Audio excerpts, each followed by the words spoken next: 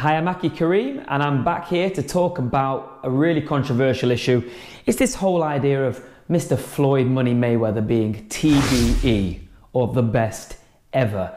I overheard two guys recently talking about this and they were insisting that Floyd Mayweather was the best ever. And look, everyone's allowed their opinion, so this is just my opinion.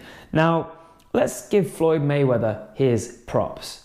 He's got a fantastic record. He's 49-0 with 26 knockouts, no losses, no draws, all wins. That is pretty impressive. And actually the early Floyd Mayweather, Pretty Boy Floyd, was quite an exciting fighter to watch. He gets this negative press about him being a very defensive fighter, just sticking behind that Philly shell all the time and kind of diffusing fights. But actually the early Floyd Mayweather was a really exciting fighter. A couple of fights come to mind. You've got the fight he had with Diego Corrales. Diego Corrales, of course, was unbeaten at the time. Floyd Mayweather was sharp. He was throwing right-hand leads, catching him clean. He was following up with the left hook. He was walking to the guy. You know, back then, Floyd used to walk to people. He didn't just used to back off. He used to walk down his opponents. He used to throw flashy combinations. If you look at the Arturo Gatti fight, God rest Arturo Gatti's soul, if you look at that fight, Floyd Mayweather was dynamic, explosive. He was a genius with his combinations. He was simply fantastic. That, for me, was one of his best performances. So, you know, the early Floyd Mayweather was seriously exciting, as well as being very technical and a well-rounded fighter. He also did go in with some fighters who were young and in their prime. Fighters like Zab Judah spring to mind. You know, a very dangerous, awkward, southpaw, power punching fighter with a hell of a lot of speed. Tested Floyd Mayweather at sort of like a crossroads fight for the both of them. The winner of that fight would have gone on to the biggest honours. Of course, it was Floyd. He showed his skill. He showed his that he was able to deal with somebody who was, you know, on his level in terms of speed. Of course, I mentioned Diego Corrales. Don't forget our very own Mr. Ricky Hatton, who went to Vegas to fight Floyd Mayweather as an undefeated power punching body puncher, just come off this massive win against Kostya Tszyu. He was full of confidence, and most of us Brits thought Ricky Hatton was coming to actually beat Floyd. What did Floyd do? Weathered the early storm, check left hook, good night, there you go. DeMarcus Corley. Yeah, Victor Ortiz even. Let's not forget Victor Ortiz. Victor Ortiz going into that fight against Mayweather, young. I mean, yes, he'd lost to Maidana and his heart had been questioned, but Mayweather isn't a big power puncher. So, you know, it was quite an interesting fight and the dynamics of the fight. He was a very young, hungry lion at the time, Victor Ortiz. And, you know, Mayweather was throwing blistering combinations at that time as well. Of course, we know the finish was controversial, but, you know, we just got to give it to Floyd. At the end of the day, protect yourself at all times. Joe Cortez, though, disgraceful referee in that fight, in my opinion. Floyd Mayweather also has been in with some all-time great fighters. Sugar Shane Mosley. Now, I know Sugar Shane Mosley was on the decline at that time. It was towards the end of his career. Let's not also forget Sugar Shane Mosley rocked Floyd Mayweather in the second round. But apart from that little bit of success, Floyd diffused the wily and experienced Sugar Shane Mosley and basically beat him up every round after the second round. Canelo Alvarez, who will go down in history as an all-time great, in my opinion.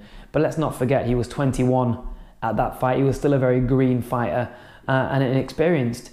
If the fight happened today, I still think Floyd wins, but I think Canelo Alvarez brings a lot more to the table. Oscar De La Hoya. Now, Oscar, towards the tail end of his career when they fought, and it was also a very contentious decision. Some people had De La Hoya winning. Miguel Cotto. Now that was a great fight. He beat Miguel Cotto, and he at times fought and traded against Miguel Cotto, which I didn't expect. He kind of stood in the pocket a lot with the Philly shell and actually stood in line, throwing a lot of uppercuts, you know, staying there, taking the shots, coming back in the pocket. Very exciting fight. Did what he needed to do, and at the end, I think he could have stopped Cotto if he put the pedal to the metal. But he kind of was safety first, which is what we've come to know from Floyd Money Mayweather. Marquez, of course, he beat Marquez coming back after a year's layoff. But Marquez really was out of his depth in terms of the weight for that fight. Mayweather dropped him with a good shot in the second round, but actually it was kind of a walk in the park for him really, but he still dealt with a prime, fantastic Mexican legend of an operator. And of course, Manny Pacquiao, I don't even want to get started on the Manny Pacquiao fight. I convinced so many casual boxing fans to tuned into that fight, and they'll never watch boxing again because of that fight. But look, apart from the 4th round where Manny Pacquiao did have some success, Mayweather diffused him, and in my opinion just outboxed him in pretty much every round. So look, on reflection, when you actually go back through Floyd Money Mayweather's career, he's beaten the who's who of the last 20 years. He's been in there with everybody he has to face. What else is there for him to prove? Sure, you could say he needs to fight someone like a Golovkin, but come on, should he really have to go up to 160 to fight Golovkin? I mean, he's a naturalized 147 pounder. Don't forget, he's coming from even way lighter than that. He's already gone up through the weight divisions. You can't say he should go in there at 160 to face Golovkin just because you want to see him in there with an impossible task. Even though in that fight, I still think he wins that fight. Who else can he fight? The young guns. I mean, Khan, come on. Khan's just been knocked out by Canelo Alvarez. Brook, great fighter, just been done by Golovkin. What's there to prove? Thurman, Danny Garcia, great fighters. But against Floyd Mayweather, I think we know how the script goes. So on reflection, Floyd Money Mayweather is a fantastic fighter. He has a wealth of all-time greats, prospects, and just a resume which really does speak volumes. His 49 fights, if you go through his resume, he's got the who's who on there of the last 20 years. He's boxed them all and he's beat them all. But he gets a lot of criticism because of the timing of the fights he's taken, his clever and strategical management, and of course the way in which he can suck the life out of certain fights. But that's not his fault. He's just that good. I'm not denying that Floyd Money Mayweather is a fantastic fighter. But TBE, that's what we're here to talk about. The best ever? The best ever? I mean, I'm going to put it on the line here. I think if you think that Floyd Mayweather is the best ever, then you don't know boxing. I think it's actually disrespectful to a lot of the great fighters to say that Floyd Mayweather, with 49-0 in the modern era, can be better than some of the greats I've got. I mean, let's just put it in perspective. Even someone like Julio Cesar Chavez was 72-0 before he lost, okay? How can you put Floyd Mayweather up against someone like him just in terms of record, right? You've then got people, let's just go back. Let's talk about people like ageless Archie Moore. The guy's got 186 wins in the professional ranks, okay? And they're the recorded ones, okay? Look at people like Harry Greb. Look at people like Henry Armstrong. People who have gone up through the weights. People who have fought about 1,000 rounds each, right, in their careers. You know, go back through the history of boxing if you really want to talk about TBE.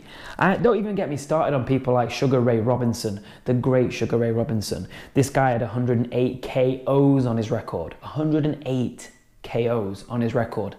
Fighting in an era where the nutrition wasn't the same, where the weight making process wasn't the same, where they had, I mean, the odds were stacked against them. Talking of odds being stacked against them, TBE, I mean, heavyweights like Jack Johnson, fighting in an era where to be black, you were already massively disadvantaged, let alone to be the heavyweight champion of the world. You turn up to a fight and everybody wanted you to lose.